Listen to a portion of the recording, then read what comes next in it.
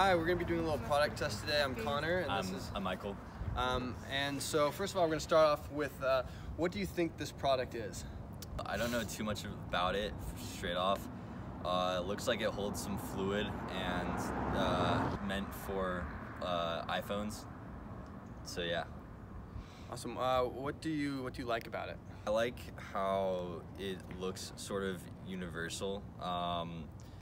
It sort of looks like it's trying to combine multiple aspects of different products into a single one for convenience. Mm-hmm. Anything you don't like about it?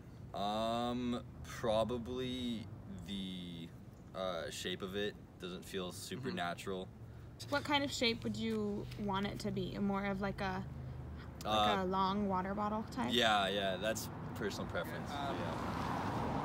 We should tell you what the product is. The product is actually, it's a water bottle that has a built-in charger pack, and it's powered by solar panels. So you can charge your phone on the go while the sun is charging your battery.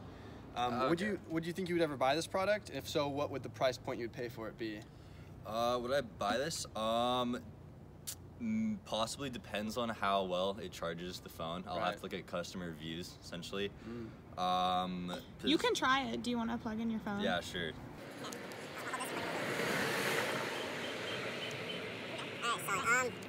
Yeah, I would probably, well, first off, I'd probably recommend putting some sort of attachment on to like clamp down the phone. Good idea. Great idea. So yeah, it'd be easier just to hold. Whether I'd buy it would be based off a lot due to the how well it charges the phone.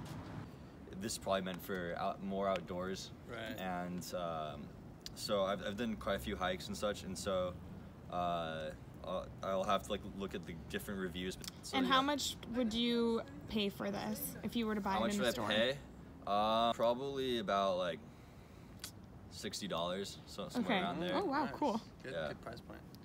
Thank you so much. Thank you, Michael. No problem. Appreciate it. Have a good Nice one. to meet you.